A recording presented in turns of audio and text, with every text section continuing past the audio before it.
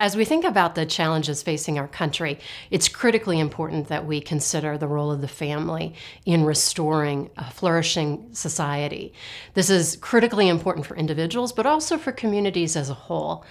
As one example, let me give you the statistic about the incidence of child poverty. A child born outside of marriage is 5 times more likely to experience poverty than a child born and raised in an intact family.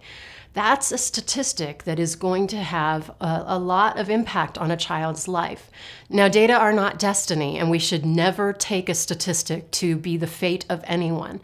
But we do need to be sober about these obstacles and sober about how we can help people overcome the challenges in their lives and in our own lives. All of us, in one way, shape, or form, suffer from a kind of relational poverty and a poverty of community.